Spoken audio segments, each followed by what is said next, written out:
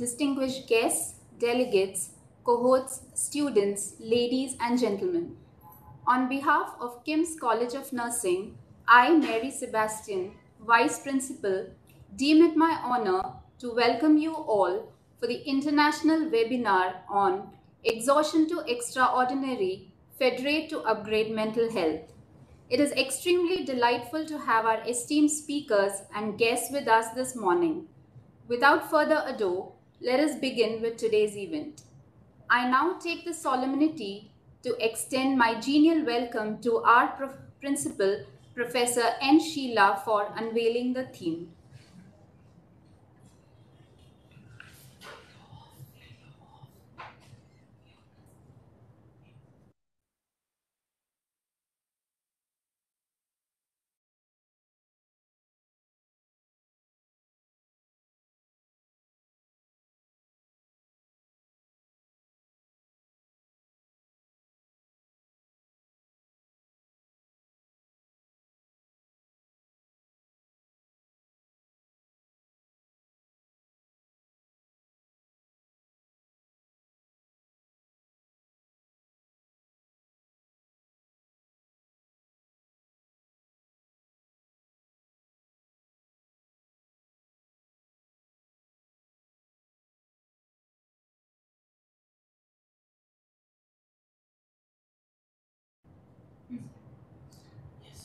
Good morning, all.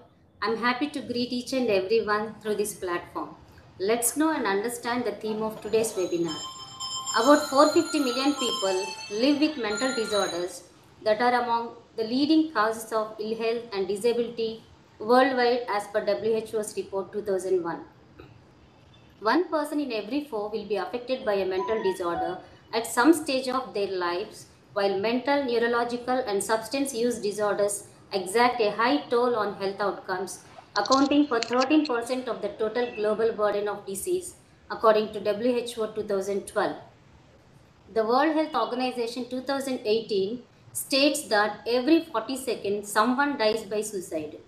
This bleak picture necessitates that we ensure mental health is prioritized now more than ever before. Psychosocial support and mental health national plans need to address the mental health consequences of the COVID-19 pandemic and its impact on citizens. Mental health must be an integral part of universal health coverage. Nobody should be denied access to mental health care, and hence the theme Mental Health for All, Greater Investment, Greater Access. We all know this is the theme of the year 2020 given by World Federation of Mental Health. Mental health is a human right, and it's time that mental health is available for all. Quality, accessible primary health care is the foundation for universal health coverage and is urgently required as the world grapples with the current health emergency. We therefore need to make mental health a reality for all, for everyone, everywhere. I believe this call to action will be strengthened through our alliances, collaborations, and partnerships to ensure that investment in mental health is prioritized, particularly during this time within the context of COVID-19. It is also a time in which we can capitalize on the displayed by individuals and communities to be responsive during a time of crisis as well as a time of great reflection and finding creative solutions and interventions to facilitate a mental health response in an emergency context despite social distancing or lockdown. We invite you to join our call to action in highlighting the need for greater investment in mental health, particularly during this global health emergency and thereafter. World Mental Health Day isn't simply a one-day event. So let's celebrate mental health to ensure that no one is left behind. In accord with this, the theme for the day, Exhaustion to Extraordinary, Federate to Upgrade Mental Health, serves the purpose in enhancing the mental health of the people through this webinar. Let's raise awareness in the global community to take action and to create lasting change through the messages we promote. Together we are stronger, and together we can make a big difference all over the world. Thank you.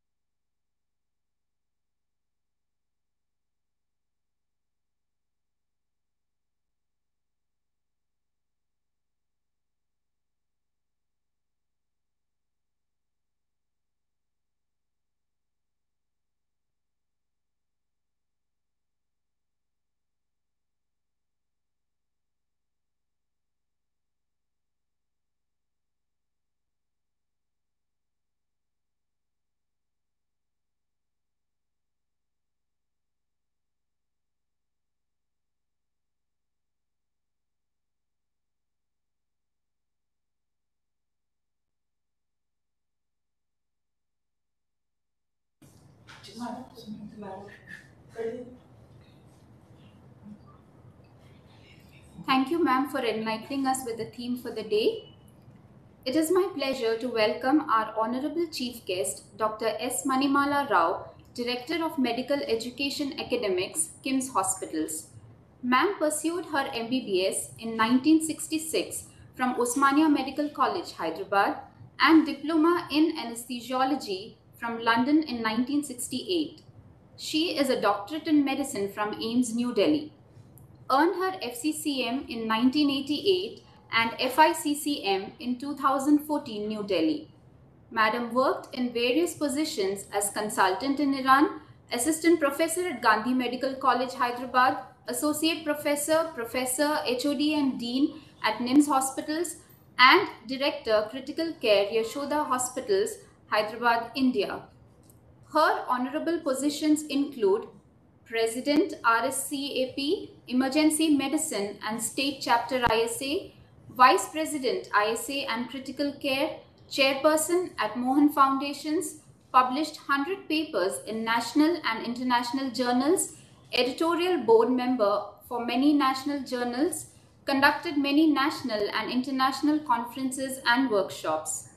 To mention few of her accolades, Padma Bhushan Dr. P. Sivareddy Endowment Award honoring distinguished medical men for the year 2000, Lifetime Achievement in Cardiac Anesthesiology in 2008, Anesthesiologist of Highest Reputation ISA, Swims Bapu Felicitation for Contribution to Specialty in 2011 by ISCCM, Best Teachers Felicitation and NBE Award of Excellence for Best Teacher ISA, Lions International Award, President's Appreciation Award ISA 2014 as anesthesiologist who contributed immensely for the development of specialty at Madurai, Tamil Nadu. Madam is passionate towards nursing profession and has immense love for teaching. A truly dynamic personality who defies her age. Over to Dr. Manimala Rao.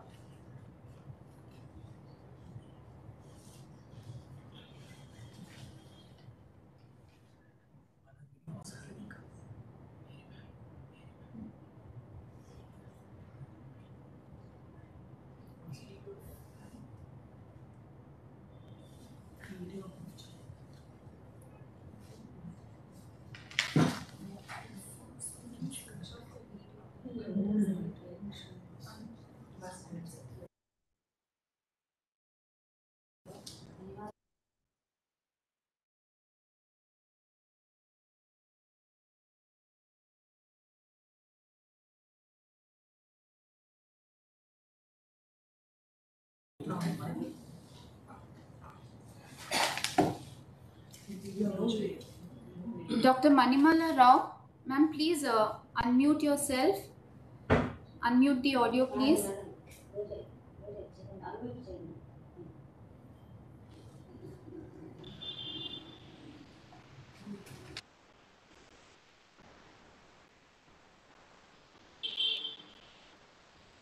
Hello, can you all hear me? Yes, ma'am. We are Yeah, unable to okay. see you. Good morning, everyone. See? Yes. Yeah, Now it's fine. yeah, better. Okay. Good morning, and it is indeed my pleasure to talk to you all on this one important subject, that is mental health for all. And I really admire all the people who have come together and to talk about this forum, in this particular forum, talk about this particular aspect of our health, whether physical or mental. Mental health is almost same or even sometimes more than the physical health. With various problems which we envisage from the childhood, the stress which we have, the genetic which we can get, the mental health is life. Mentally healthy, we can be physically healthy.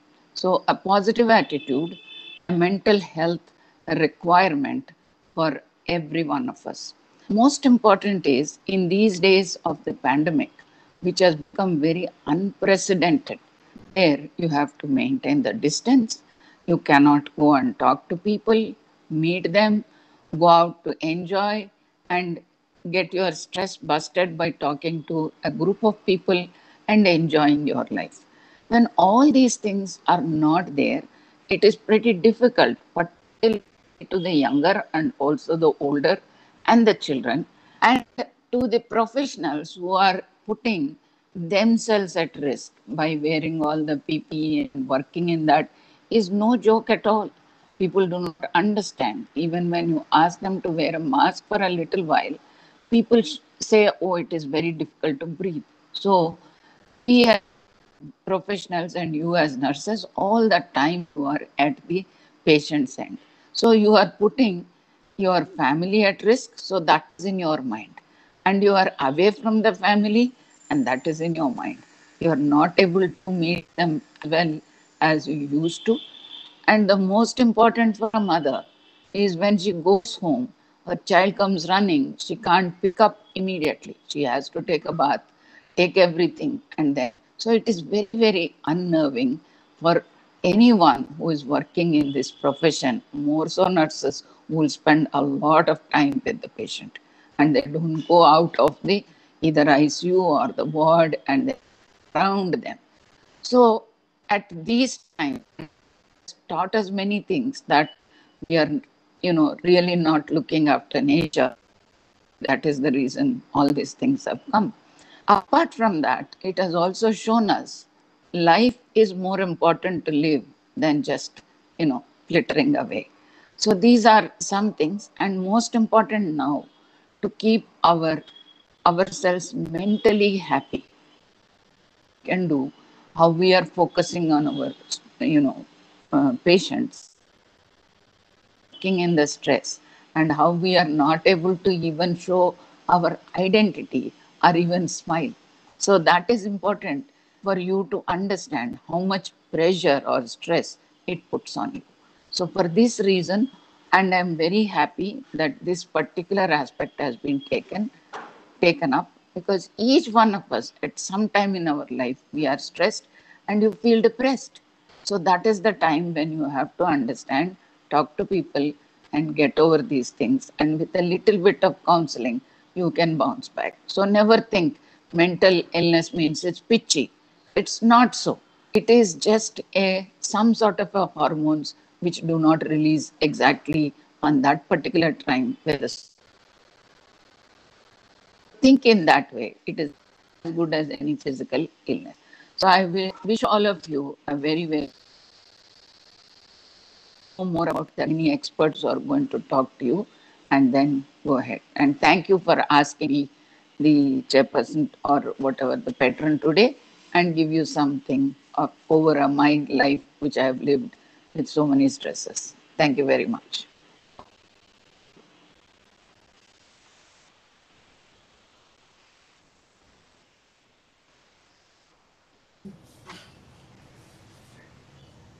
Thank you, ma'am. It's indeed an honor to receive your wishes on this special day.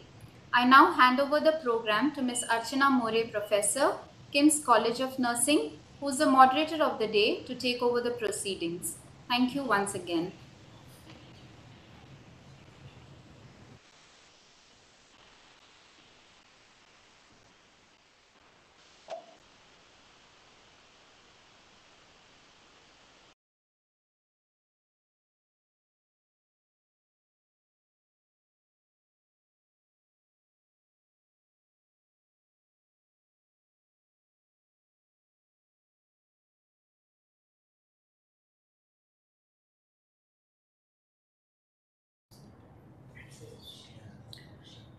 Greetings and namaste to all the delegates who are present over here and attending this wonderful webinar.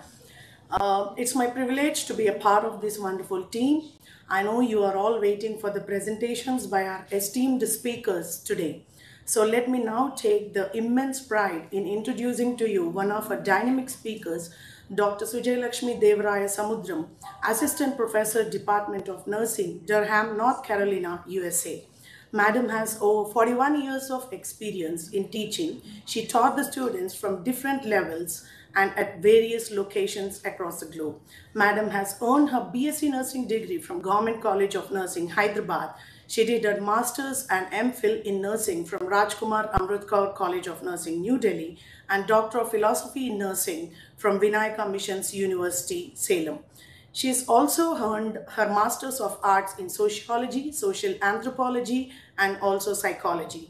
Madam has done her 2 mini fellowships from the prestigious universities like Duke University and Stanford University.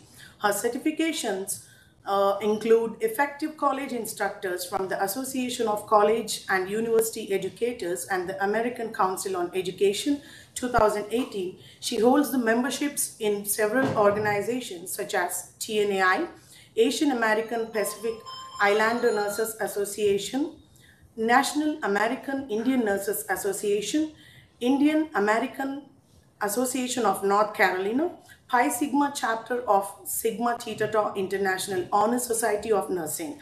Her publications include mainly focusing on the areas of HIV and AIDS, health literacy, delirium prevention and management, emotional health and resiliency, technology and nursing, and care of the older adults in the local, state, national, and international conferences and seminars. Her awards include Faculty Mentor Award for Foodland Feeds, North Carolina campus in 2018, and Outstanding Volunteer Award for Excellence in Service and Leadership in International Education from North Carolina Association of International Educators in the year 2020.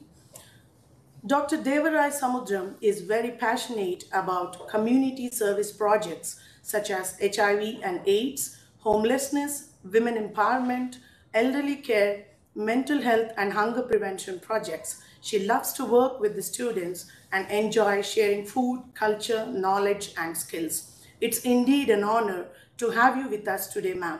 You may now take over the session on nurses as benefactors in propelling mental health. Thank you. Over to Dr. Sujay Lakshmi, madam.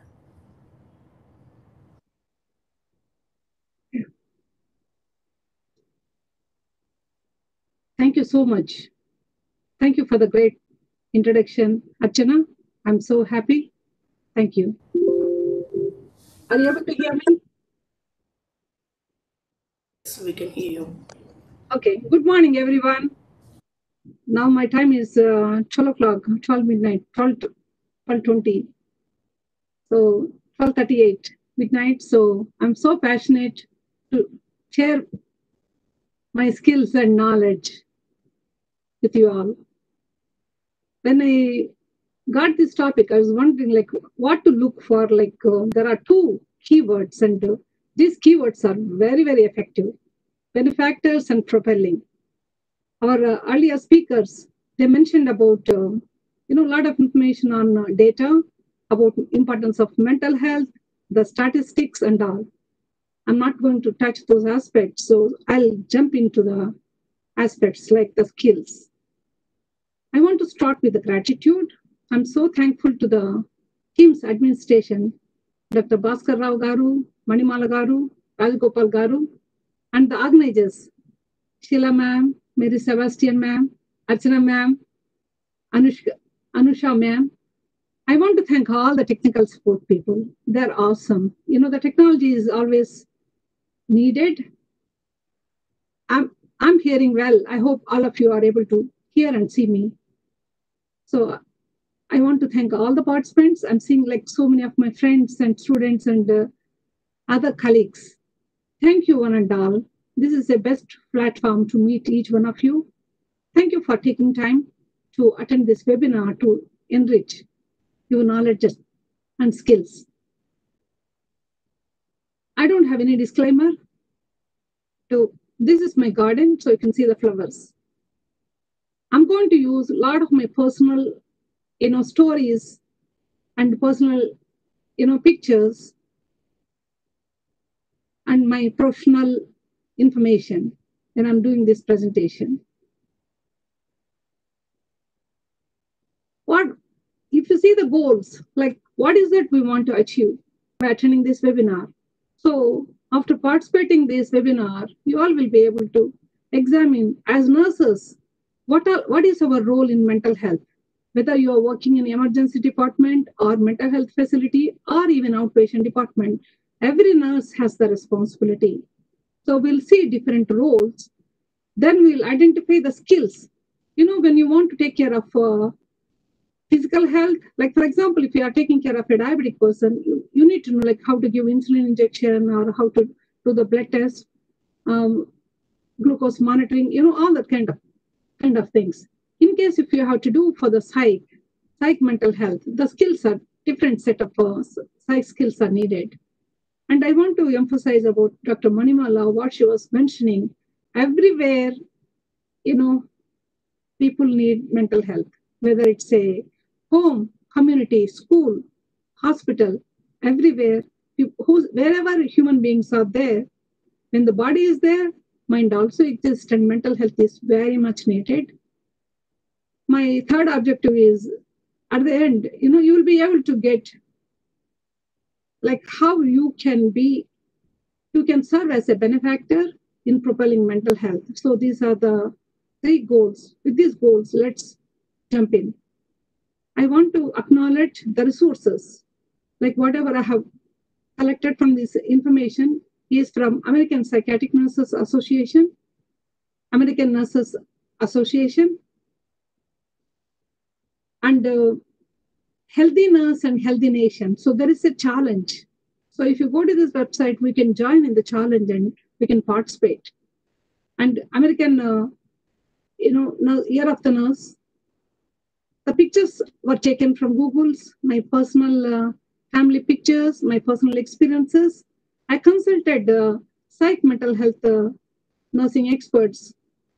So I collected this information from different sources, not only the websites and books and other evidence-based journals. Other key areas are CDC. I think everybody should refer CDC and WHO. And in US, we have like suicide prevention online resources, and we have SHAMSA. And especially in CDC, you have to look for the coronavirus. They talk about pandemic anxiety and other aspects. And the National Institute of Mental Health. So these are the government organizations where I was using my resources. Let's come to India. So when I was doing the Google search, I have seen so many mental health organizations. So I was really impressed. And when I was seeing these are the mental health like foundations of India. So you can see there are so many. So some of them will have like, they talk mainly about, coronavirus. So there are a lot of organizations. So even I was looking at in Andhra Pradesh, there are so many organizations. So why I'm mentioning this is we have, we can work with these organizations and really bring a change. As Dr. Manimala was telling, it's not pitchy, it's like chemical imbalances. So what you have to do is like we have to help people by overcoming this stigma and let people utilize the resources. So that should be our goal. As I mentioned, like one of our goal is like how to fulfill this, benefactor role. So as a nurse, we have a tremendous responsibility to take care of ourselves, our families, individual patients, their families, and community. So you have to serve in different organizations in a leadership positions. Every hospital will have, their team of leaders. So as nurses, we need to represent. Even in colleges, we need to represent.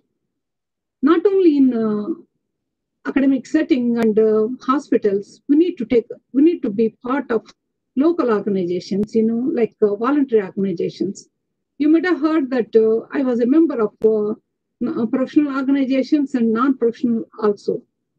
So what happens, like when you are a member and when there is an opportunity to take up the leadership role, then you can bring some change in that organization. You can implement certain projects, and you can create really effective awareness and bring the change. I'll tell one of my story. So I'm a member of we have community engagement in North Carolina Central University. So as part of it, there was an opportunity where we can challenge with other colleges. Being in nursing, usually we just we focus on our profession. So when the community organizing director asked me, hey, can you become a mentor for this? So can you take up this project? So I motivated one of my students and we took up the project. And, I collaborated interdisciplinary team, interprofessional team, and communities, even international, like in India and other places. So we won $10,000. So that really has given me a boost. So with that, I was able to make more connections with the community. So there are organizations like we have temples here, like Sai Baba temple and Hindu Bhavan. So many temples are there, churches are there. So when I made connections, so whenever there is a work, like for example, there was a mental health awareness. So we want to create some greeting cards, like maybe for Thanksgiving or maybe Christmas time. Some people may not be able to, don't have any family member, or they're staying alone in the nursing homes. So we worked with the student nurses, and we worked with the children in the churches, like when they go to Sunday school. Even Sai Baba place, they have volunteers. So all the children, we joined together. We made a lot of cards, like greeting cards. We went and delivered even to the Duke Hospital where they have the cancer children were there. So it shows like, many people will give food, water, those aspects. But love and affection is one of the need for human beings. I think we are aware that Maslow's hierarchy of needs, once you fulfill the basic needs, the next one is love, belongingness. So when the child has seen those greeting cards, we should see the appreciation, how much they felt. They felt so joy and happiness. Even our students enjoyed doing those things. So like that, small projects we can take up and we can bring a lot of changes. So that's why I'm mentioning, as nurses, we need not, we have to think outside the box, and we have to come out from that, come out of those circles and work with the community. So I'm just giving some of my examples. Other roles are take up the legislative member role. The other day I was listening, like one of our College of Nursing graduate, Ms. Rajeshwari. She is competing for the member of legislation. Please, we need to support our nurses. So once she gets the position, if some of those needs are there, she can represent us. You can see in this picture, like in US, nurses are very, very active. They take up the roles, and they will be sitting in the legislation. So always they come out with the projects. They go and take up those projects and work on. And even in the hospitals, we have to work on those quality improvement projects and carry out different research projects. So as a nurse, we can work as a researcher, caregiver, educator, advocate. So you can see there are so many varieties of experiences we can take up those things. So we can serve in the private sector, non-government and government, wherever you are, lead where you stand. So that should be our motto. And nurses have the ability, so we can just show the difference in the world. You all know that nurses are the most trusted professions, and we are the ones who are in contact with the patients and healthcare professionals. So we have to come out and speak and take the lead. So we have seen like where all we can go. Let us see the second objective, like what are the special skills need as psych nurses? I think you all agree with me.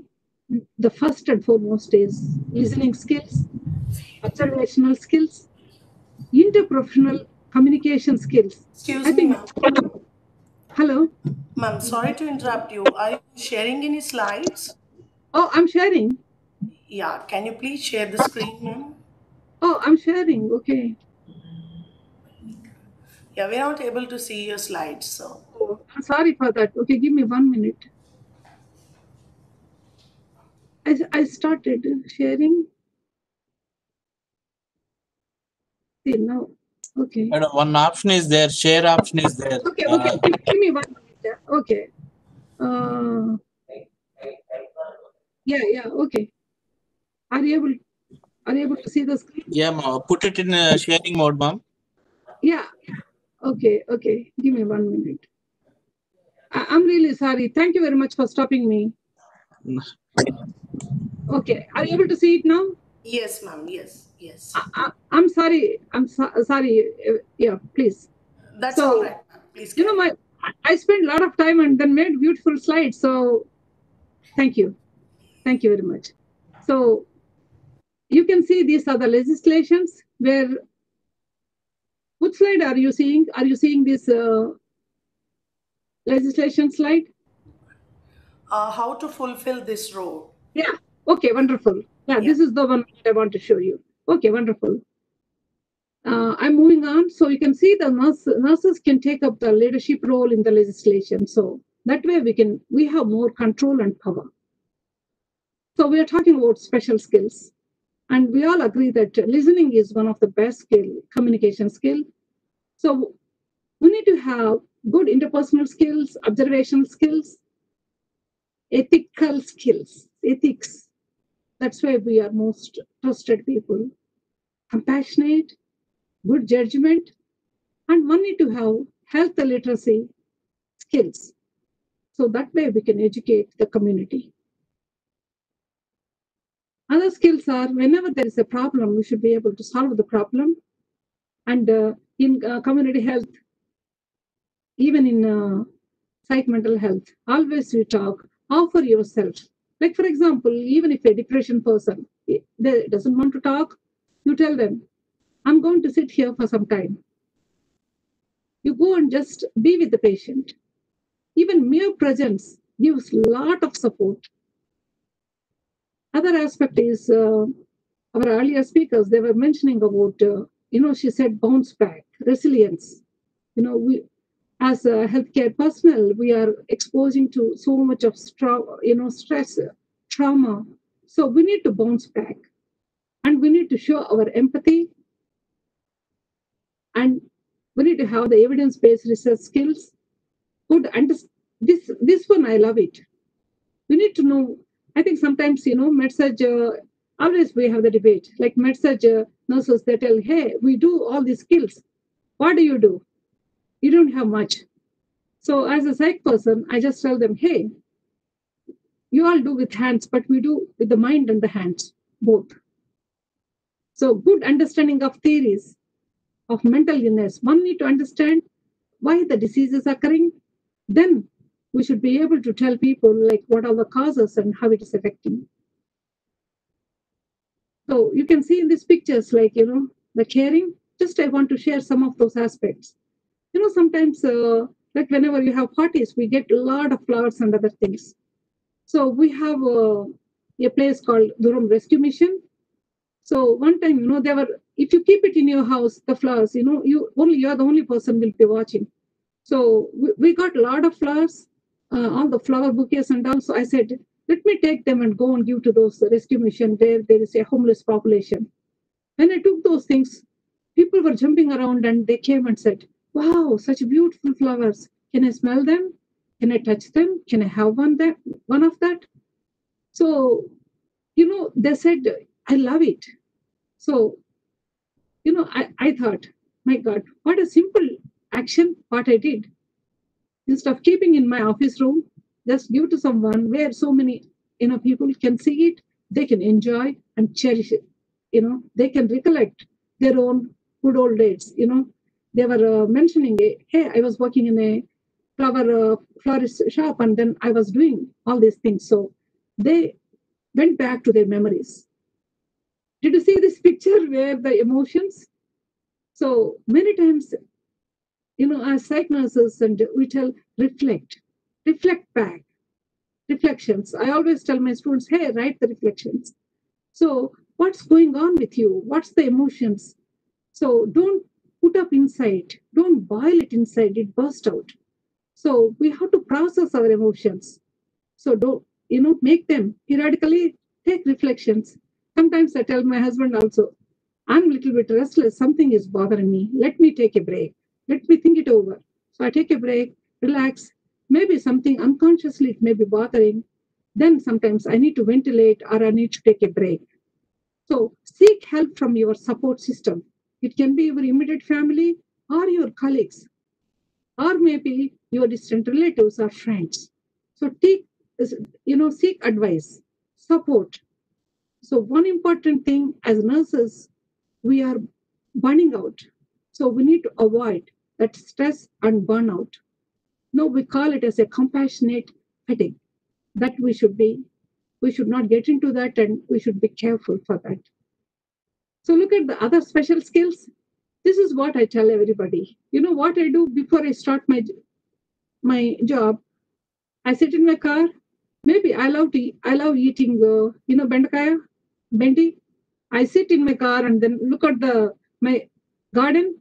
I eat that. So I take a video and tell them, hey, I'm getting my energy, so I'm ready to go to my school. So I send that picture, that video to my friends. I tell them, hey, I'm getting my energy, so I'm spending some time for myself, which makes me happy. So before I get into my job, I'm trying to relax and keep my mind calm. So I may have to start a little early so that I'll be able to reach there. So I'll start my job with balanced mind. So we need to develop a kind of habits. Tiny bits of habits changes so much. Our life. It becomes like a rituals. So what I do once I finish my job, when I come there, sometimes my husband will be asking like, "Hey, where are you?" I said, "I'm sitting in our in the driveway. Inside, I'm talking to someone. Maybe I'm talking to my daughter. And before I get inside, I want to spend some time, maybe with my daughter or my family." So he said, "Why don't you come inside?" Once I go inside, my mind will be, I need to do, okay, this work, cooking, cleaning, all that kind of things. So I don't want to jump into the work. So I take some time for myself. So we need to do these kind of things. It can be 5 minutes, 10 minutes, or whatever it is. So that way you'll be able to focus on your work. In this picture, you can see the dog. He is my daughter's dog. His name is Romeo. So Romeo will be always waiting. So when you open the door, he will jump in. So I spend some time with him and I just shout, scream, all that kind of things. So I sing a song for him. So his name. So it's so much fun. So one need to do that. Otherwise, what happens? I think all of us, I've seen people like once they go, my God, I have to do the dishes, I have to do the laundry, all the household works, everything comes into your mind and you'll be really bottled up. Then when children come and ask something, we may be showing our anger or maybe, show our frustration or something. So go inside the house with a pleasant mind by spending some time. And one need to have values. So what kind of values? These are there. These are needed for even for regular nurses. I'm emphasizing more on psych nurses because we have to respect, maintain the dignity. Sometimes the patient with mania or patient with anger, the way they behave, they don't have any control. So we need to show our dignity and respect. So we need to provide quality of care. We need to be committed. So again, I'm emphasizing about compassion, empathy, and very important thing, in a team. Healthcare is provided by a team. We are a part of the team. So include the patient. I think patient, family, all the healthcare team, everybody is equally important. So value everybody's potential. Believe in others. Believe in everyone's. Believe in yourself. Work as a team. Then you can achieve high quality of care. I got some pictures, so I like it. One of the thing, you see that healthy minds build healthy nation. That's why we want healthy bodies are needed for healthy mind. Healthy mind is needed for the healthy body. So these two are needed for healthy nations. If people are sick mentally, they may not go for job, then economy will be affected, or there may be crime. A lot of problems is happening now because people are losing the jobs, so they're so much stressful. So robbery and gunshots and so much rapes, so many untoward effects are happening in the all over the world. You may be seeing those aspects. So when people channel those things, their energies in a positive manner, this kind of untoward effects can be reduced. The other one, what I like in this picture is psychological first aid. So even like in US, in our college, we try to give those mental health first aid. Even in India, they have those first aid trainings. So please look up, maybe the nurse educators, please make sure your students get this opportunity. Let them get a training. So what they do is in the mental health first aid, like everybody has to be trained for CPR, basic life support. Like that for mental, if you see an anger person, if you see a depressed person, how to give first aid. So those are the skills you are going to learn. So I strongly recommend every one of us, whosoever is in the nursing profession or healthcare field, even common public, we need to get that first aid training, mental health first aid training. So when you are working, you see in this picture, before you do serve somebody, first you have to take care of yourselves. So self-care should be the primary focus.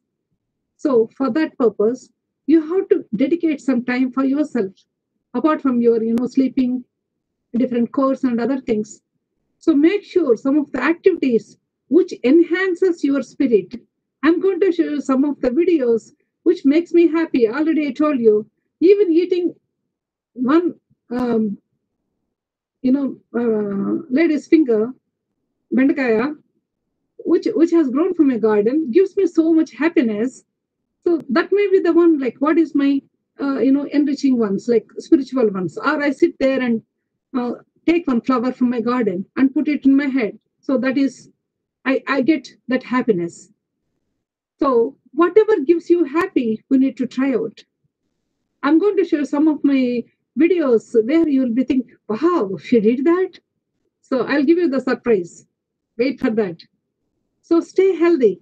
So physical health, and you not mention like, regular exercise, eating nutritious food, practice your, your mental health, those aspects, I remember Mahatma Gandhi's thing, practice before you preach. If you're able to take care of yourselves, then it becomes like part of it. When you're talking to someone, then it becomes more authentic and more, applicable.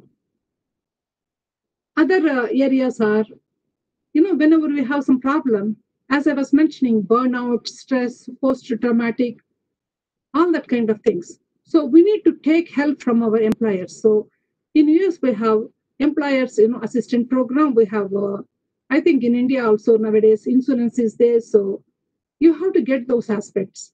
So what you have to do is be proactive. Don't wait till the crisis comes up. Seek out support. Always the immediate support system is your colleagues, your supervisors, as employee assistant program. So please, we need to seek out. We should not have the stigma and, sometimes we feel like, what if other people think? So avoid that and then seek support from counselors. Like in our in the university, we have counselors. Even if there is a death of a, colleague or family members, always there are, counseling because, we have the grieving Grieving should be normal grieving. If it is delayed grieving or dysfunctional grieving, it has so much untoward effects, bad effects. So we need to avoid. Nowadays, people are scared to go to the doctor's office until unless there is an emergency. So what you have to do, we have to maintain our other health needs. Like for example, if somebody is having diabetes or hypertension or any of those chronic diseases, we can seek help from the telemedicine, telenursing. And whenever we feel those, behavioral changes, or maybe when you are aware of it, so we need to undergo some, self-administered tools like depression tools or anxiety tools. They are available, so we can just check those aspects. And very important one is attend this kind of webinar. So where you learn the latest thing, like how to manage and all those skills, you will be getting it. And most of the agencies, they're providing special services. Like some of the hospitals I was listening, they give massage therapy. So massage therapist will be there. So they have a special massage area where, when they're really working burnout, they go there and try to relax.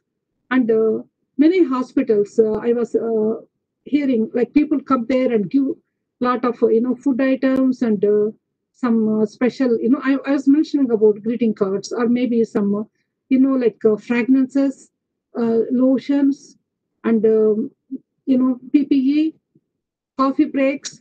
So those kind of things. And people need to develop, spend time in virtual celebrations. I emphasize, as Dr. Maniwala was telling, like people are not going out. So that's why, we are all inside. We all know that human beings are social animals. We love to talk and go out and see others. So in this pandemic, we need to use the virtual setup. So that way we can do it. You can I want to share another personal story of mine. When I show my family members, you can see I have 36 family members. I have 7 brothers, and we are 8 people. So my niece, nephews, and all. Recently, more than 16 members of my family got COVID positive.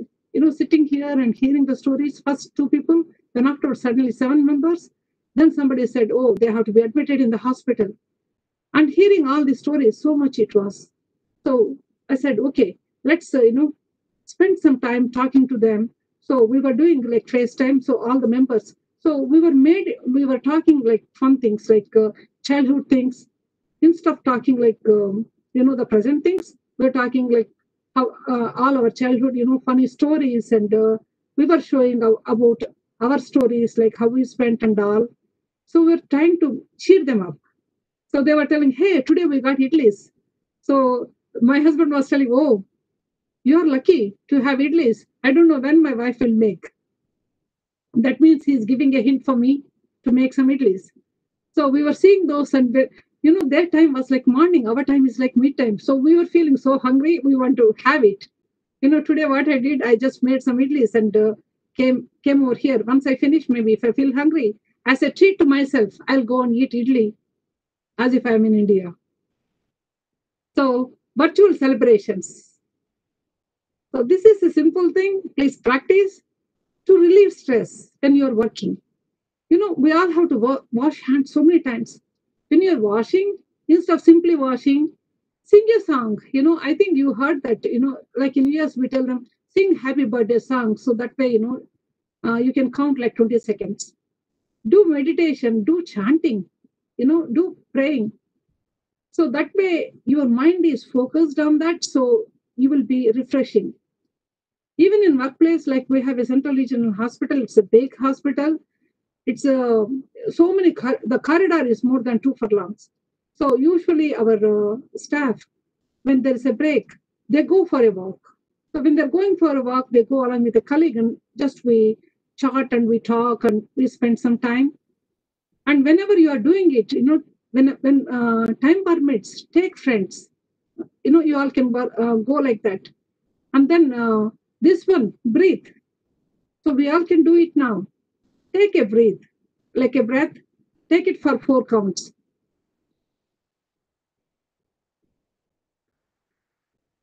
It gives so much relaxation. When you see your body is tightened up, try to relax. Give a smile and take a deep breath.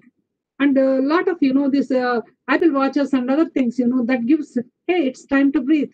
So have those kind of devices, so that helps, or talk to each other, or when you see your friends or somebody, time to smile, time to breathe, just give them. And then many times we don't, like when you're working a shift like 6 hours, we never try to go to the restrooms or take a snack. So please, we need to take those aspects. This is the other thing. I really love it.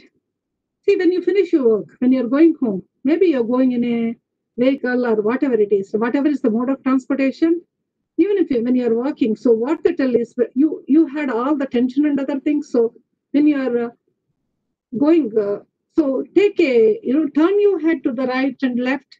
So this helps, that vagus nerve stimulation. So it breaks the stress. So whenever you have a lot of stress, try to do that. And then what it says is, look at the sky, so beautiful sky. Sometimes I like to go in the night and see the dark sky, so calm and so soothing. Sometimes you see the blue, beautiful color. And US, we have a lot of, seasons. So where you see the fall time, change in the colors, change in the flowers. So you can see those things even in India. So look at the trees, look at the birds. So many times what we do, we look at the traffic. We tell, oh God, this bus is not moving, this person is honking so much. We focus on those stressors, not on the relaxation things.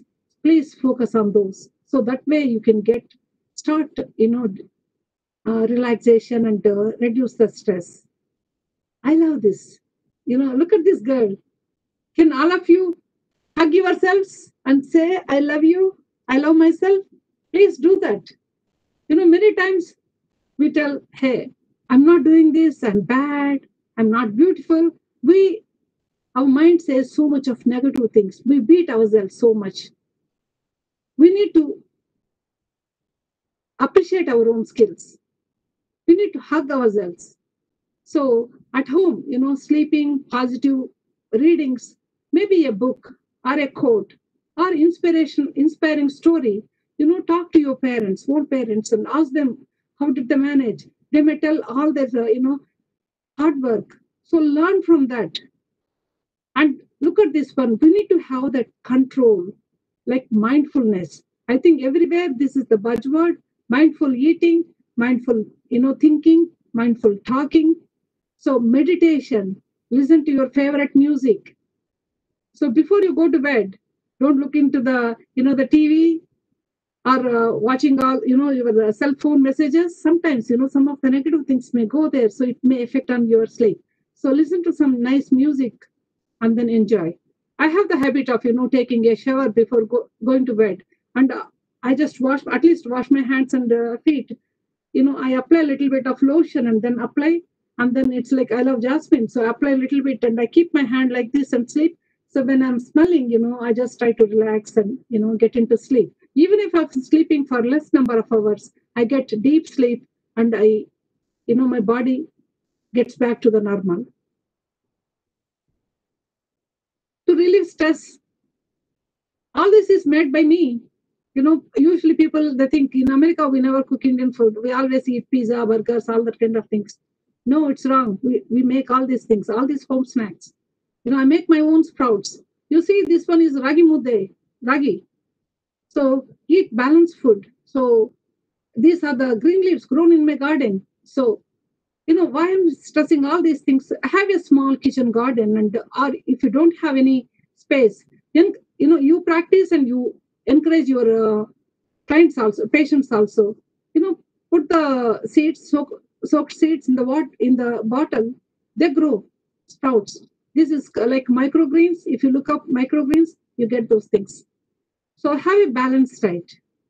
So always I like colors. Like when I was in India, I used to tell when I go for community health nursing, long back, you need to eat like gender colors, the food, like white, green, orange, like carrots, pumpkin, that kind of thing. So we used to make chickies and used to, home demonstration. Other things, I was talking about this aromatherapy. So what we did is, to boost your, your spirit. Myself and my husband, we made all these pouches. These are fragrant pouches. Inside what they have? All our Indian spices. Put them there, put little lotion and other things, made small gift bags. So we were giving to our friends and my students and other people.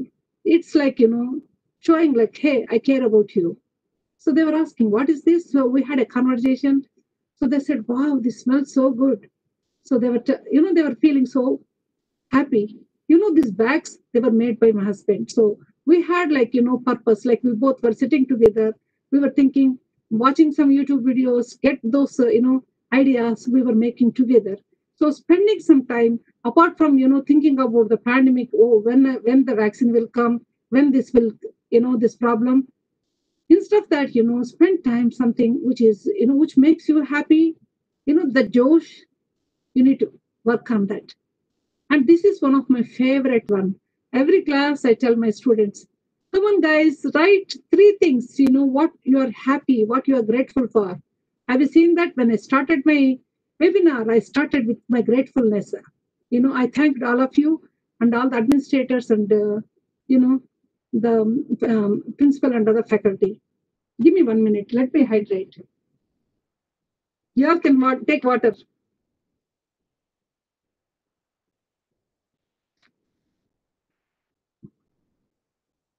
Thank you. So gratitude journal. And I was telling mindfulness, like when some negative thoughts comes, catch them early. Turn it into positive. Like for example, when I was, working on, I was thinking, what if my power goes? Power in the sense like my internet. In America, usually power cut is not much. So we are really grateful for that. And then internet.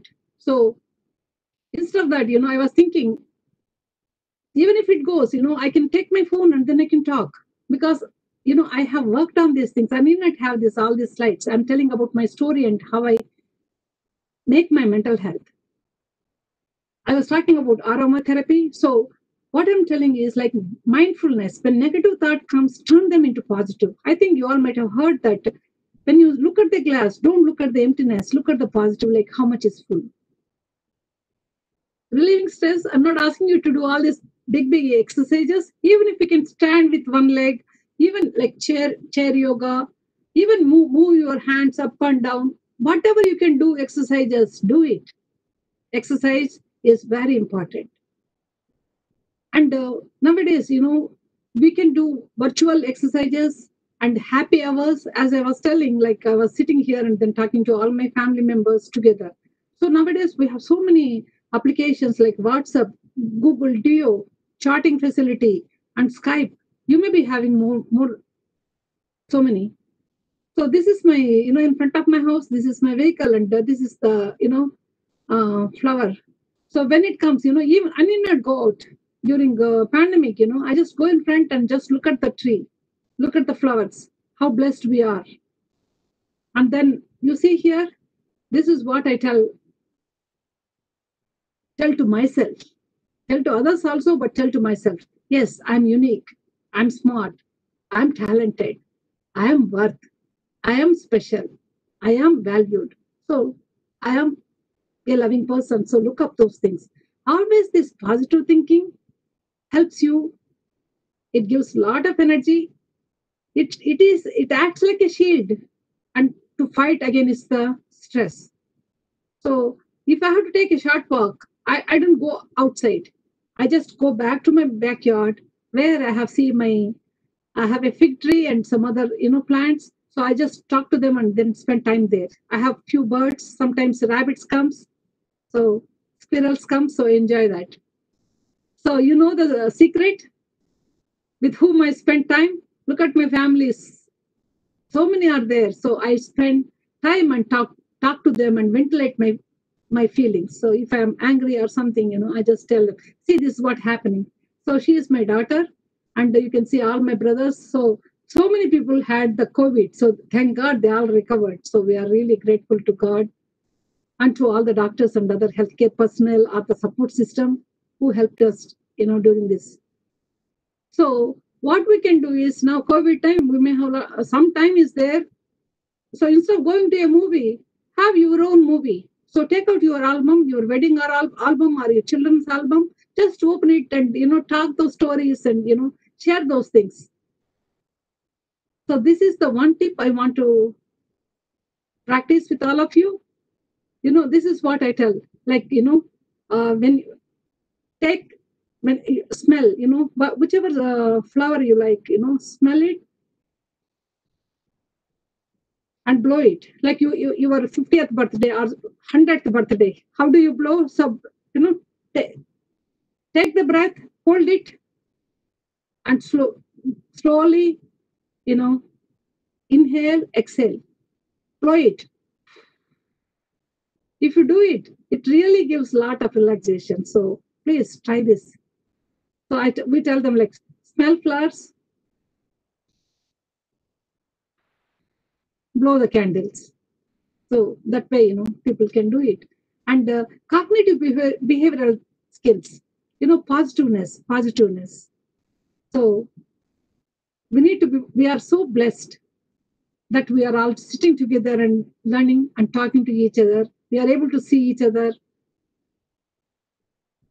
Okay, here is my other things. I try to revive my old hobbies. So you can see my daughter and my Romeo. So, photography may be your hobby, or stitching, like sewing, or maybe collection. So jewelry collection is one of my hobbies. So I just take it out, and when we talk, hey, this jewelry, that day I got it. So I bring out all the stories. So you can make jewelry, or whatever skill you have, try to develop the skills and try to work on those skills. So this is happy hour. Sometimes when me and my daughter, like even like she's staying in the same city, but she's living on her own. So when she is eating, she will tell like, what are you eating? She will show me, hey, I'm eating this. So as a mother, always I feel like whether she ate or not, even though she's grown up, but mother's feeling. So she shares, hey, I'm eating this, so this is nice. So I make this food and give to her. So when I see wow, she likes tomato curry. Wow, this is so nice. So what we can do is like, cook something and share. It can be to your own colleagues and friends and other people.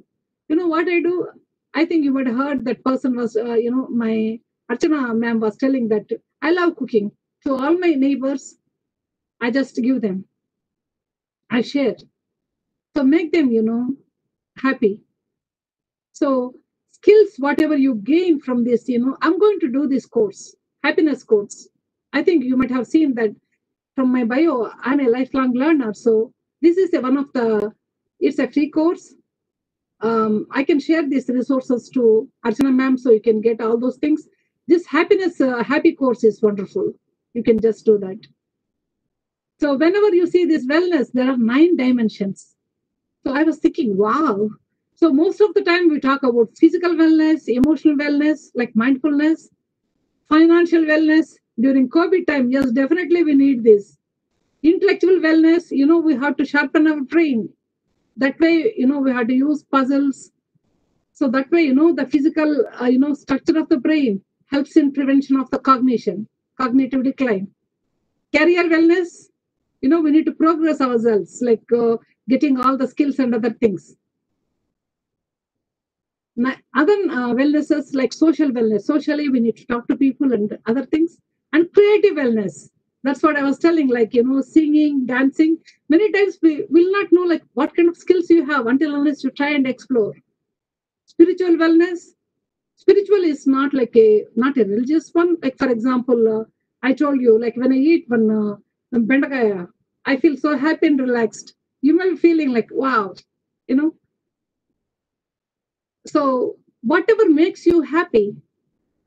And then other one is environmental wellness, like, greenery, water, air, conserve energy. I can't tolerate if there is a, unnecessary water wastage or, any of those things. I'm going to show you something which you may think that, wow, they can do this. Can anybody recognize the location? It starts with T. It's in Andhra Pradesh. It's one of the famous places.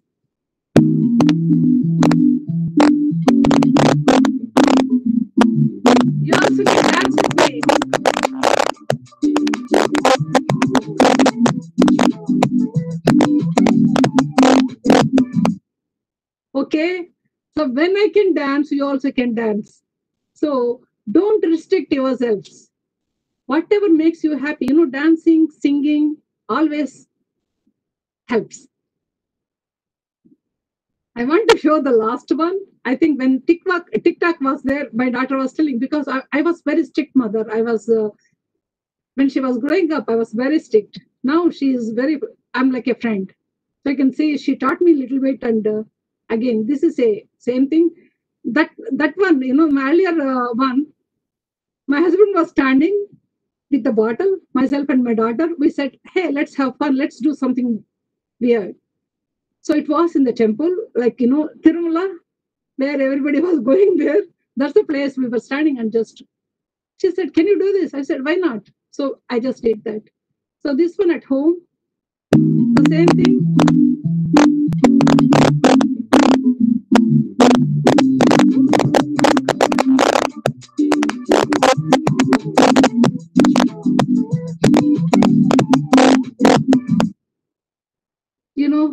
Be happy.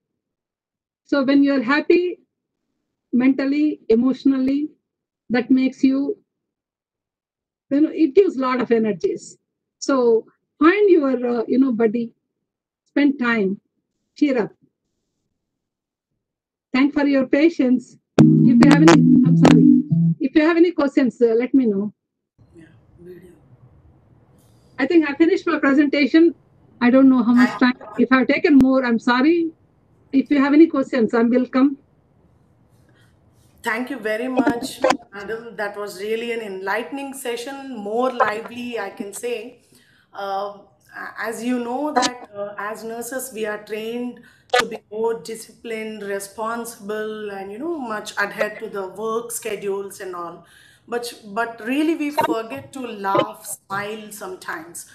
And this session has really enlightened me personally to enjoy the nature and love what you like, I mean what you do, and sing and dance and make your life very much happier, because unless you are happy, you are not going to make people happy around you. um, More than questions, I could see in the comment boxes you have a lot of wonderful feedback given by the participants, ma'am. They say it's a fantastic session. I just believe healthy mind will create healthy nation. One of the participants has a question for you, madam. She says, she's Sabyata Dubey. She says, when I get angry, I just don't want to do anything. Please give me some tips. How can I make myself happy and keep people happy around me? Okay. Yeah. Uh, Thank you for the question, Sabita. Anger is one of the common emotion. When you're frustrated, when some needs are not fulfilled, that makes the person angry. So good thing that you are aware of it. When you are aware of your anger, so try to leave that place. Don't react. So take time. So here we call it as a timeout. So when I get angry, I just tell them, hey, I'll come back. I'm not talking right now, or I'm not going to do something. So just go out from there. As I said, try to relax the body and the mind. Maybe take deep breath and then focus on something. And then after some time, like find out what made you angry. Look up the other, like maybe the other person hurted your feelings. And once you are calm down, when things are okay, then if you want to talk to the person, ask them, hey, you hurted my feelings, this is what I felt. Then the person may answer to you, hey, this is the thing. So the best way to do is, there are some anger management resources I can send to Archana ma'am, so that way you can get it. So anger management, even if you do Google search, you can see anger management. There are courses are there, some tips are there. The best thing is aware, accept that you have anger. See, I always use the 3 A's: aware of it, accept that you have problem, and take action.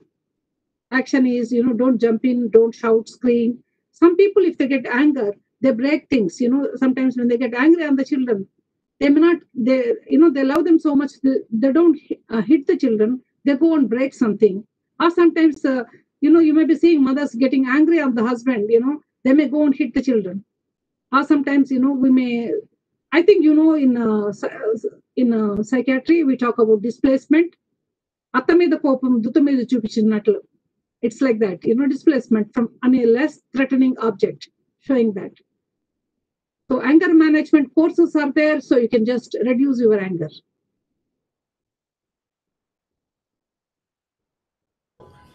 Thank you very much, madam.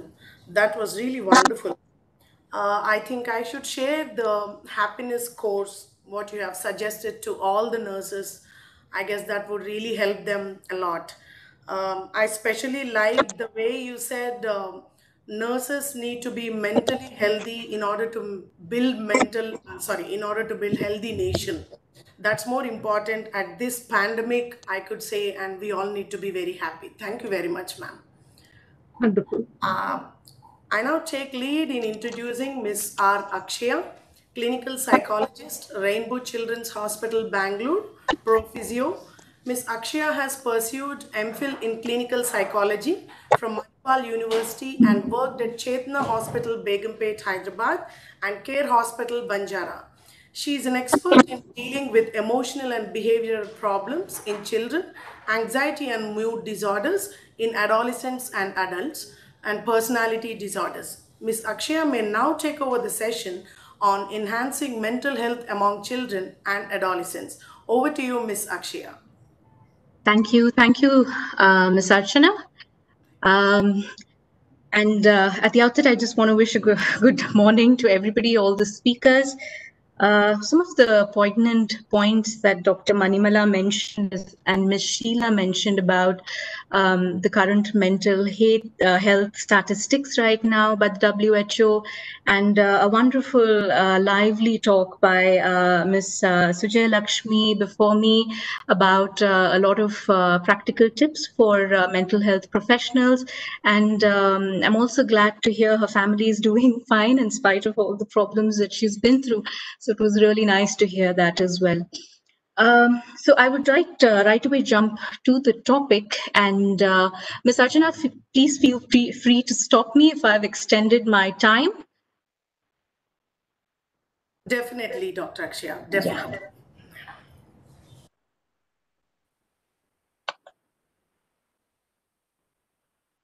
Yeah.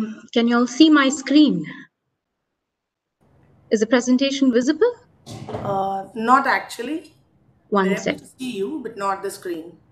1 second. Let me try again. Yeah.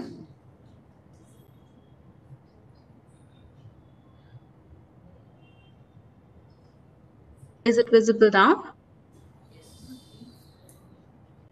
Yes, yes.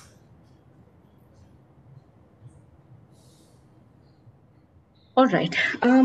So before we get into talking about how can we enhance mental health among children and adolescents who we know are quite a vulnerable group of population during this pandemic, I think before that we need to sort of understand the different areas and domains that are getting affected.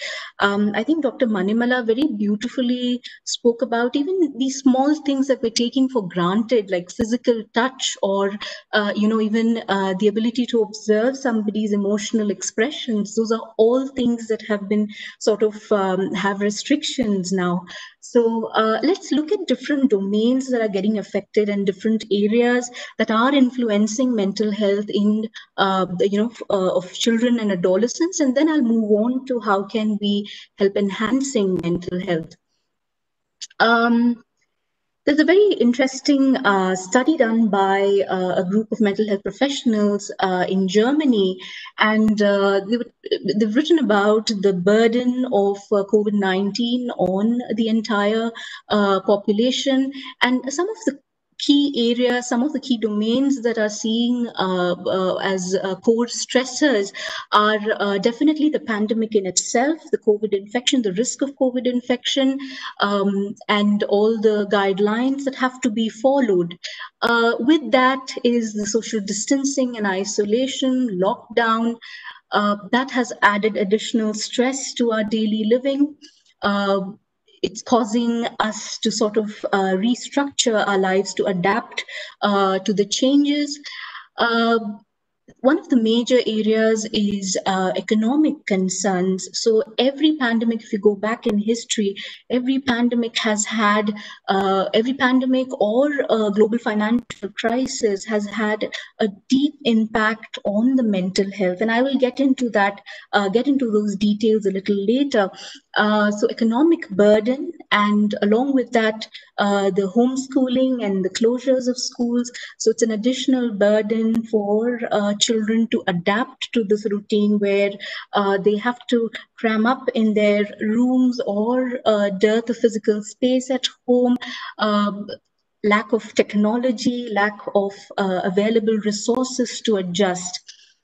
Uh, we're also looking at the larger level in terms of lack of medical resources, whether there's accessibility to medical treatment on time, whether there's a proper social support system, or a community where a family or the child and the parent can fall back on during a crisis. Now, if I just move ahead to looking at some of the domains in detail, we're looking at one of the major concerns right now that's affecting children and adolescents all over is the shutdown of schools. One of the major areas is there is a loss of crucial academic time, education time. Some of the schools have not been able to conduct online classes. There's dearth of technology in houses to adjust to homeschooling. A lot of kids are lagging behind. So it's a huge stressor for children at home as well as parents and families. Along with that, there's academic stressors where eventually you're going to see that teachers are somehow trying to adjust to, finish off the syllabus and finish off the curriculum, and whether the child is also able to come to the pace of the teacher to complete the academic targets that are set by the school or the grade. One of the other major areas is we're also seeing the social development or the social factors that are getting affected. So there's restricted access to peers for children. A lot of kids who have a lot of friends at school, and there is a quality time of interaction with peers. That is something that's completely getting cut off. The physical access to their friends and classmates, that's completely getting cut off. The other area, like I said, where there is a major shift in our daily structure and daily routine. It's not only for adults, but also for children and adolescents, where you're looking at school time of, good 6 hours, 7 hours of school time or college time is absolutely taken away from the child's 24-hour routine. So you're seeing that it also affects a daily routine where they have to get up on time, get ready, have their meals on time, reach the school, complete their study. All that is completely getting affected, and it's in some houses it's absolutely a chaotic scenario to adapt to the structure. So, or find a structure in their daily routine right now. So school forms a very important element in forming a daily structure for a child as well. Along with that, some of the other areas are especially for marginalized and vulnerable groups, like minority groups or economic backward groups, children belonging to these groups. You can also see where school was a main source of midday meal for them. There was one entire meal that could be provided by the school, and parents could easily send their child to at least get that amount of nutrition. That's also getting affected because of schools getting shut down and no proper system in place for that. Moving on to the other major domain, that is family. There are several factors that we need to be aware of when we look at children and adolescents in a family context. One is, like I mentioned before, the reorganization of everyday life. There's a massive change where you're also seeing Hello, can you hear me? Yes, yes, Yeah. Sakshi, clear. I'm Yeah. sorry, there's a power cut here, so I'll just continue. So there's also reorganization of everyday life, and it's also for adults where a lot of parents are working from home. Some of the parents have lost their jobs. There is a reorganization in our daily structure. And that's something that a family as a whole is trying to adjust around it. Talking about family relations and support, as my esteemed previous speaker spoke about it as well, a lot of times when there was an immediate lockdown that was announced, some of the families were sort of almost certain houses were overcrowded, where there were a lot of family members, extended family relatives visiting, and they couldn't travel back.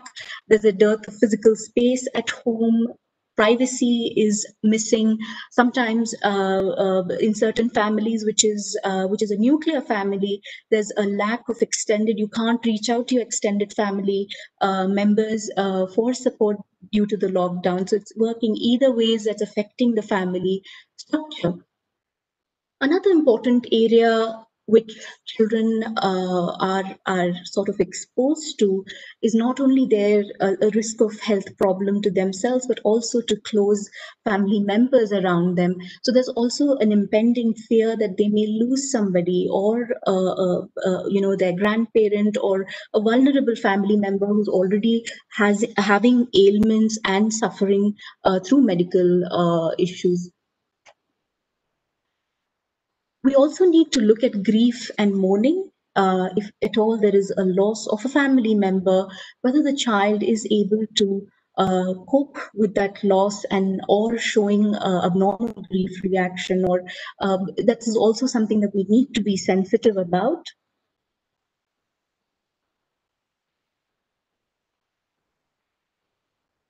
There's research studies that are showing about how pandemics in the history as well. A lot of common disorders that you do see is post-traumatic stress disorder, a lot of anxiety disorders that and adjustment disorders that come as a result of pandemic. So as a result of losing, or a fear of losing a family member or a close loved one, there is definitely a high risk of post-traumatic stress disorder or anxiety symptoms in children. The other factor that I was talking about in terms of financial and economic stresses, uh, if you look at previous studies, and not just pandemic related, if you're looking at studies related to the Great Depression or Great Financial Crisis, which was in 2007, 2008, where there is no social isolation involved or social distancing involved, despite that, you're finding that just the economic burden in itself has a huge impact on the mental health of family members, or parents who are the financial providers for the family. So it does have a deep impact on the mental well-being. There are a lot of studies that support that certain family members are highly susceptible to getting into substance misuse or substance dependence. It's also shown that there is increase in suicidal thoughts, of suicidal behaviors, which definitely has an impact on the child or the adolescent that's staying in that family environment. Another important area that we are looking into is also about increased use of technology. As these children and family members are locked into the house, one source of outlet or some sense of engagement that they find is through technology. And also another thing is, with social distancing and isolation, I think technology-based reaching out to people and finding a connection via social media is something that's helping people to feel connected. So there is an increased use of technology. Even this is an example where we're having a webinar through connecting people from all over the world. So there is an increased use of technology, but at the same time, we need to understand that there are huge risks involved for children and adolescents here as well. A lot of adolescents, especially who are unmonitored at home, are not supervised in terms of what online content are they browsing or are exposed to. They are susceptible to cyberbullying as well. There are also instances of them accessing pornography sites and then also showing maybe sort of dependence on porn as a coping mechanism. So these are some things that we need to be sensitive about and aware as well. Last one is definitely very highly vulnerable groups where there are children who are in families where there is physical abuse involved, there's neglect involved, there's domestic violence, there is marital conflict between the parents, or there's child abuse, there's ongoing child abuse. Imagine due to the lockdown, due to social distancing, these families which are already having trauma and which are already going through adverse events are exposed and are more vulnerable to trauma and severe distress. So imagine these children who do not have the accessibility to step out of the home are stuck with the perpetrator and are re-traumatized through this period. Just moving on a little toward understanding who are these vulnerable groups. So we're not only looking at children and adolescents, in all families, but we're also focusing on these very, very highly vulnerable groups where children who already have chronic disorders, who already have certain medical ailments, chronic disorders like cancer or cardiovascular problems. These are children who are more susceptible, so they already have ailments and going through the treatment, and there is a high risk of COVID and also further stressors that family is going through and coping. The other vulnerable group is children who are, as I mentioned before, facing adverse childhood experiences. So adverse childhood experiences are basically involving neglect, abuse of any form, emotional, physical, sexual abuse. You're also looking at children who are raised in families with marital conflict, with domestic violence, or one of their parents having substance use or substance dependence disorder. These are children who are highly, highly susceptible, and it is something that we need to monitor and look at whether they are able to reach out for help when they need. The other vulnerable group that we're looking at is also children who are belonging to refugee groups, children of the migrant laborers, as we have seen immediately post-lockdown, the kind of stress, the adverse challenges they had to face. We're also looking at child laborers who were probably their only the only means for a family to earn a living through the child. That's also something that is a highly vulnerable group. The other group that you're looking at is also groups of children who've had or family members having pre-existing psychiatric disorders. So for example, having schizophrenia or other psychotic disorders or other psychiatric disorders where they are dependent on medication, or any other family member who's having medical illness, and that in turn affects the entire family's coping and also the child involved or exposed to that family member. Now, why have I highlighted coping is because when these are groups that are already marginalized or highly vulnerable. They are already going through immense stress. So when there is an additional form of, it's almost like a blow of stress again, it is going to result in a lot of dysfunctional coping behaviors, which is something that as mental health professionals we need to be aware of, and also at a community level see that there is appropriate help that's given or means for them to reach out for help.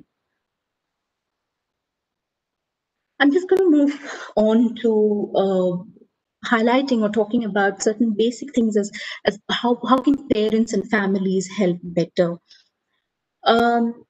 The first thing is your child and your adolescent in the house is also exposed to the information that you are getting exposed to.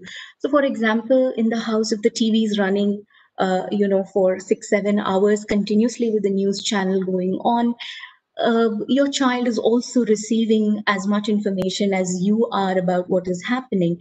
And especially with children, where they may not be able to comprehend as much as an adult can comprehend about certain medical aspects of what is happening around. So it's very important that as a parent, as a loved, as a close person to the child, whatever information you're sharing with the child is age appropriate, is first of all highly reliable, and where you are not hiding any information, but very, very clearly talking about what is happening around, again, age appropriately. For an adolescent, it would be different, where you're able to directly involve them in what exactly is happening around, and maybe also share a little bit of the medical information with adolescents. The second is routine structure. So this is something that my previous speaker has also spoken about. So apart from the diet, sleep, the important biological mechanisms, we're also looking at, for children especially, routine brings some form of certainty, some form of security for the child. So when you are seeing a clear disruption of a daily routine, like for example, a working family where both the parents are working, everything, weekdays are completely like work like a clockwork, where you have to get up on time. There's a domestic help that comes in, helps in certain areas. There's a nanny at home, or the child goes to a play school or school. Everything is set in a certain routine. But when you see that the routine is completely disrupted, it's quite chaotic. Some form of adapting to a new routine which involves the family members, it also gives a certain sense of security for the child during these uncertain times. So it's not only helpful biologically, but also psychologically. The other point is to, I've had a lot of parents coming into the hospital where post lockdown, parents are working from home, and suddenly they are in panic because they are seeing their child 24/7. It's right under, it's almost like they're right under a scanner, because they're seeing all these behaviors which were absolutely unnoticed earlier. And they start coming up with a list of problematic behaviors that the child is having. It's also equally important that we are focusing on the good behaviors of the child as well. So as much as adults are coping and trying to cope through the stress, children and adolescents are also suffering and facing stress in their own way. So it's important as parents or family members that we also highlight the good things that the child is able to do. Another important factor is family time. So I think this is families which can sort of adjust their routine in such a manner where there is time given as a family to spend together. So it could be something small as having meals together, or maybe playing board games together, or sharing activities, or just sitting with a cup of tea, or sitting around and discussing about what are the things that are going around in their lives, or what did they face, or just sharing stories. So some form of family time where they are able to spend time together with a good quality time. So quantity doesn't matter. The quality of the family time is very important. The other important area is communication. How are we communicating with children and adolescents during this time? Whether is it becoming extremely instructional? You're constantly telling your child, wash this, be safe, be careful, use sanitizer, have you washed your hands? So it's very, very specific to just the health. are we also talking about the other stressors that the child is facing, any queries that the child is having? So are you having an open space for the child to reach out if they are having questions of their own, any other concerns? They may have concerns which are not even COVID related. It could be related to maybe somebody, maybe they heard about someone else having a bigger problem, or overhearing certain parental stressors. So let's not assume that it's only about health, but it's also other stressors, academic stressors, their own adjustment problems. So whether are we providing that space for the child to reach out to communicate, or are we reaching out in time to communicate with the child? Now moving on to adolescence, because as adolescents, we know that adolescence is a crucial time in developmental period, and you're also looking at their needs are different than a child's needs. So very important that if you see, my talk is mostly about families and parents. We need to understand that we are being role models for our children and adolescents around us. Where are we able to cope effectively? Are we able to handle our emotions? How are we managing our stress? How are we able to communicate about our stress? So it's very important that as parents or as family members, are we setting appropriate role model for a child or for an adolescent to understand? So for example, if I have had a very terrible day and I'm going through a stress and I lash out and I sort of break things, or I uh, uh, uh, verbally abuse someone else in the family, the child is observing this in terms of how is an adult coping with stress, right?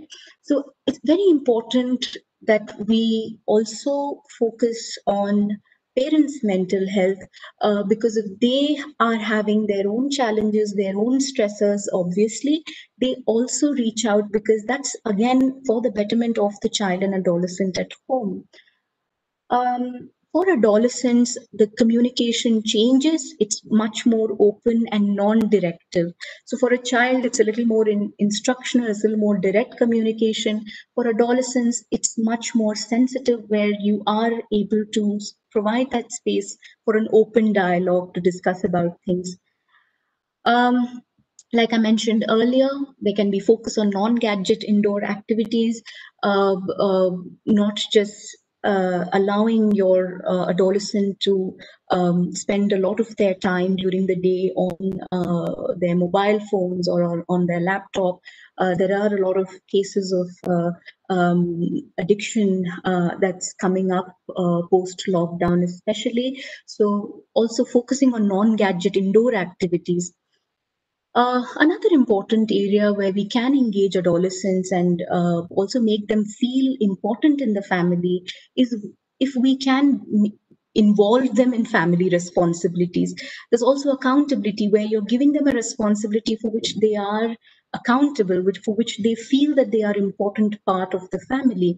So they are at an age where you can involve them in the decision-making process of the family, certain challenges that the family is facing. You can involve them and have their viewpoints also shared in. You may not agree on their viewpoint, or you may not follow on their viewpoint, but you are giving them that space that they can be involved in the family decision making process, or they are part of the family's routine and important activities as well. The other very important area as adolescents that we do know is the peers support. So adolescents, it's a very crucial time where they are building their identity, they're forming uh, uh, their self-esteem. So whether is there a proper access to peers during this time? So for example, setting aside some time for your adolescent to reach out to their friends through social media or a video call, or so whether they are in touch with their friends and talking to them as well. So that's also another area which we need to be careful and are mindful about. Now, all that being said, in my professional experience and personal experience, I do find that there are certain pluses as well. There have been kids who've been bullied at school when the school was open, but now you see that they're much more confident with the schools being shut down. Yes, there is a need for them to learn how to cope better, but you're also seeing that their academic performance is improving because there is no exposure direct to the bully at school. So homeschooling has sort of increased their self-confidence and self-esteem. You're also seeing that there is a lot of quality time with family. There's time to build on bonds. There's time to reach out to your child and adolescent and talk to them. So there is an important time to build on family bonds as well.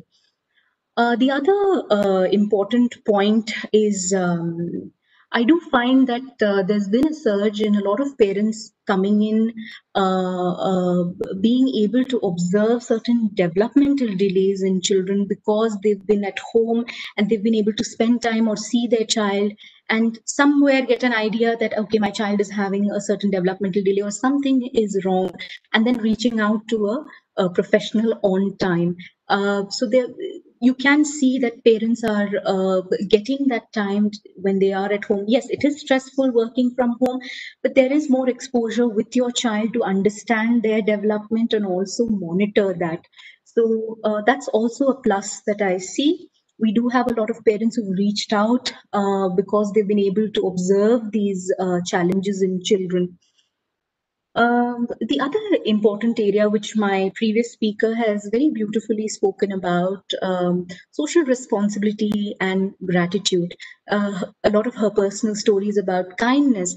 I think it's a very, very important time where we can be a role model and also teach the child and the adolescent about a social responsibility, especially children or adolescents who are quite defiant and who don't want to wear a mask or who refuse to wash their hands or maintain hygiene. You're also teaching them that it's not just for you, but you're also doing for the safety of your family members, for your loved ones at home. So there is a sense of social responsibility that can be taught to the child, and also gratitude about the things, the privileges that you have, which probably others or the unfortunate ones don't have, and also involve them in certain social activities, whether they can sort of help out your neighbors in a way in providing certain resources, or even simple acts of kindness and goodwill is something that children and adolescents can be involved in. I'll just briefly talk about what kind of presentations are we seeing at the OPD right now post the unlock one.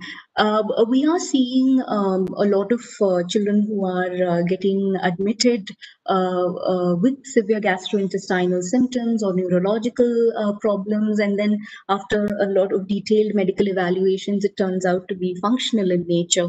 Uh, on detailed on further psychological evaluation, you are finding that there are a lot of stressors at home, or there are a lot of emotional stressors which are leading to functional symptoms.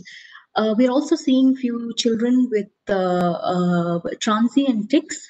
That's also something that we're observing. Again, there are a lot of stressors involved in it. There were two kids with specific learning disability, and you could see that the precipitating factor was the beginning of online classes, or when they had to readjust to going back to online classes, or the format of online classes. So we also are seeing children with transient tics, a lot of defined behaviors, children who are at home, aggressive behaviors, not listening to their family members. Like I mentioned before, a lot of academic stressors. So you're also seeing children who are finding it very difficult, who are having learning issues, adjusting to this new learning format, and then those are children also visiting the hospital for an evaluation. There have also been adolescents and children coming with anxiety disorders, specifically OCD and panic. There was an interesting uh, a case that I would want to share about, to just sort of highlight how different factors are looked into when we are seeing a child or an adolescent who's getting affected. So this was about a young girl, maybe 4 or 5 years old, who was brought in with a lot of vague fears, which was very difficult to verbalize as well, where she would, shudder, or she would sort of shiver very easily to any loud noise, or anyone even slightly raising their voice. So there were a lot of vague fears and anxiety symptoms that the child was presenting with. On detailed evaluation with the family, there were so many other factors that came up, where the mother herself had an undiagnosed OCD related to cleanliness and contamination. She had significant interpersonal issues with her own father, who, because of the lockdown, had to stay in their home, and because he's aged, they are worried to send him back to his hometown.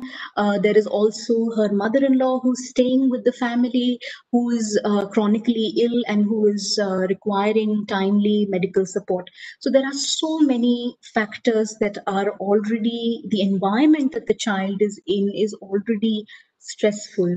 How is the family coping with it? What kind of a routine is being followed at home? And you're suddenly seeing these behaviors in a child which wasn't there before. So psychological evaluation becomes a very, very important point. You can't just take a medical model. We have to look at the biopsychosocial aspect of in a part of our evaluation.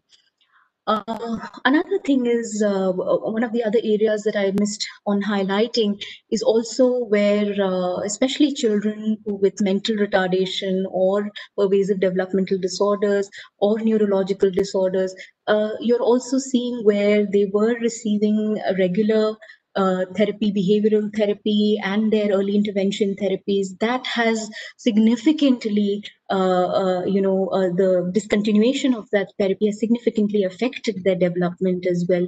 So there are also these groups that are reaching out to the hospital to see in what way can we provide probably online early intervention therapy. But again, it, it has its own challenges. But I think that's also something that you're seeing as being presented in the OPD. Lastly, I'll just take a few more minutes. I just would want to highlight about, also when we are talking about enhancing mental health, we also need to understand the phases of the pandemic that we are going through. The preparation. This is a general phase model of any pandemic that you take. There is preparation phase, where you have the lockdown, social distancing guidelines, whether there are provisions provided by the government, whether are they in place. All that becomes a part of the preparation phase, of preparing the medical services.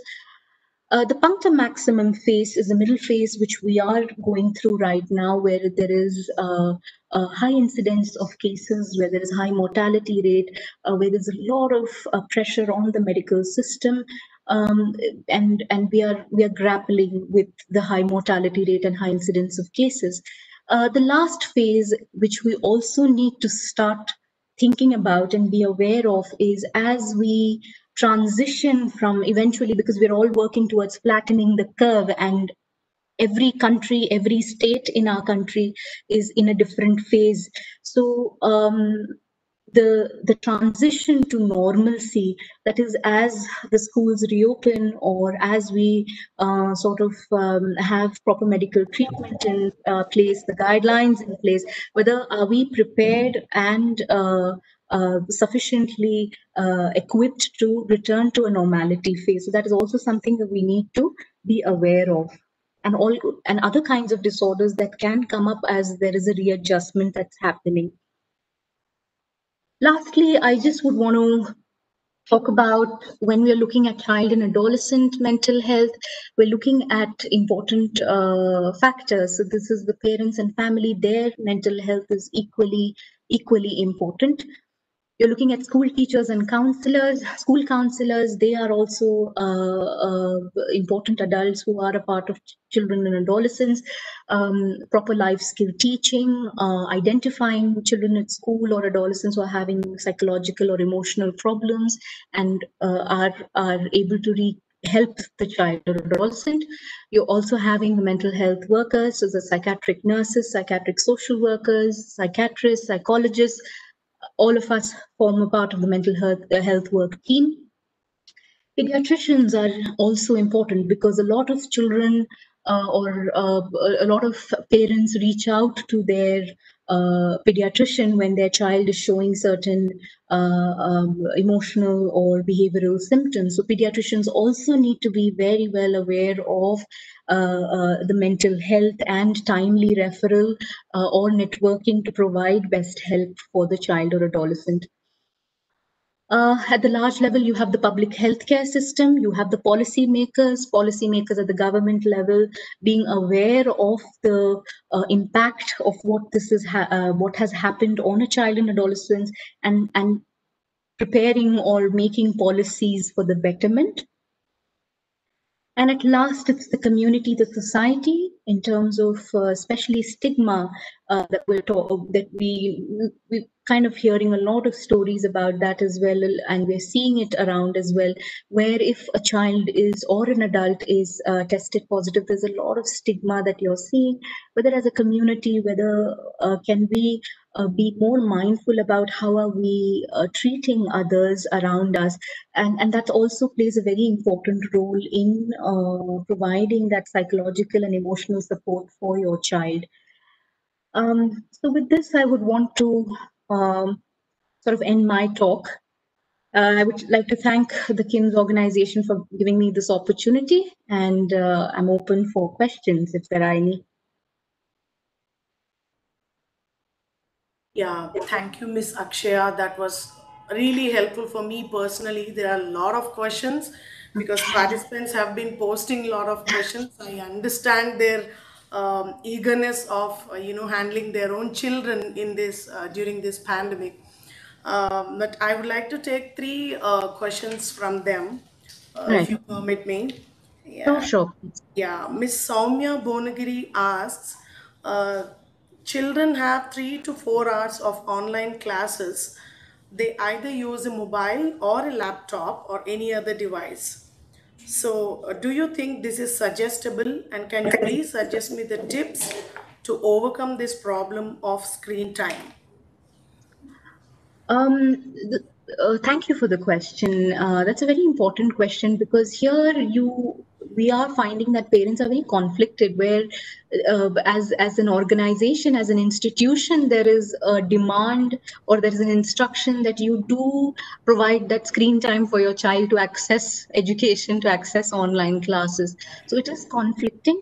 But as you've rightly said, that there is a 3-4 hours of online class that's been scheduled. It's also important whether if an adult or a caregiver is around the child to also be there when the child is attending the classes. I know it's difficult in a lot of households, but you can also supervise whether your child is attending classes. You are hearing a lot of these cases, and they are coming to the hospitals where there is a very, it's a very easy accessibility and switch off, where the child has just turned off the online class and is watching some other videos, but the parent there feels that okay, the child is sitting in front of the screen, so the child is present at the attending the online class.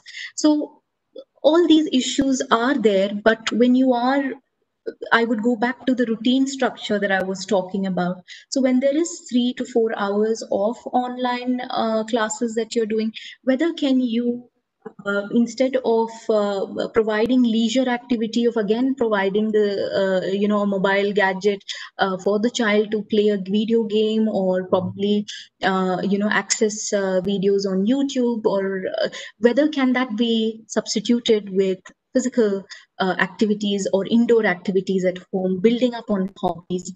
So that is what we are looking at in terms of a routine.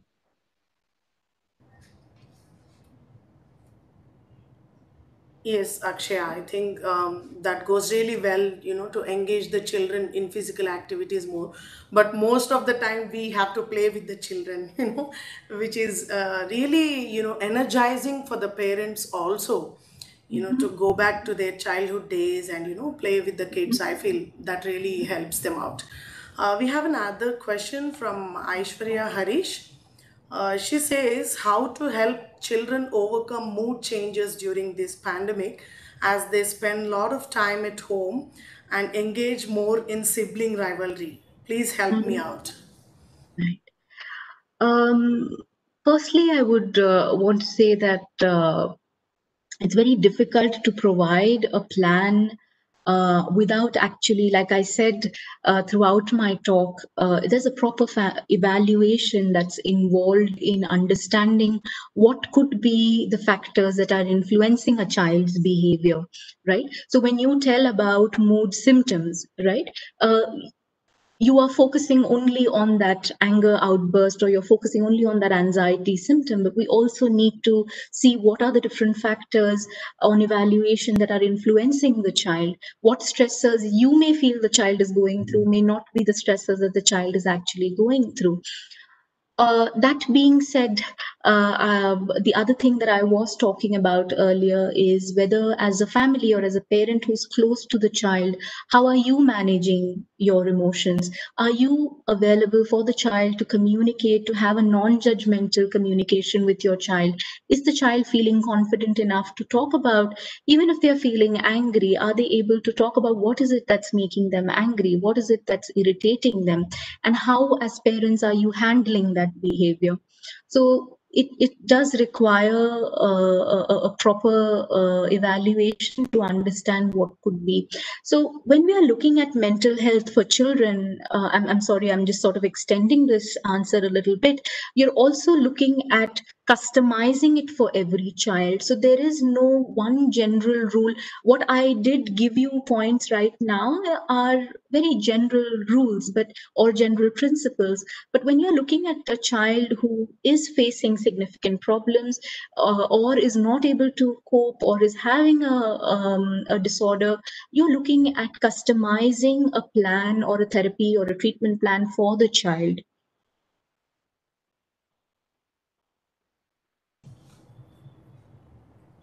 Thank you, Akshya. There's another query from a parent who says, can we say that excessive winking of the eyes could be due to screen time, or is it a stress related symptom? Okay. That's a good question. Like I mentioned before, the case presentations in OPD, we are finding a lot of children with these facial movements, with certain body movements that haven't been observed before. I would advise, please go. If possible, take your child to the pediatrician and have a teleconsultation or with a neurologist to understand whether to rule out if it could be a neurological problem or are you looking at transient tics. So that is something that I would advise the parent. Also, sometimes parents would want to take them to an eye doctor and maybe rule out if there are any other eye related issues. I think I would definitely advise to get in touch with a medical professional and then see if it could be psychological in nature. Okay, okay, that sounds great. There's another query, Akshaya. I'm sorry I'm taking your time, but That's okay. they have a lot of questions. Maybe I can direct them to you to personally consult you. Um, and what's your opinion on Netflix documentary and social dilemmas? Okay. Okay, thank you for that interesting question. But I'm sorry, it's not pertinent to the topic that we are talking about right now. But Yeah. definitely, in a larger sense, it is very, very pertinent because we are looking at a lot of dependency on social media.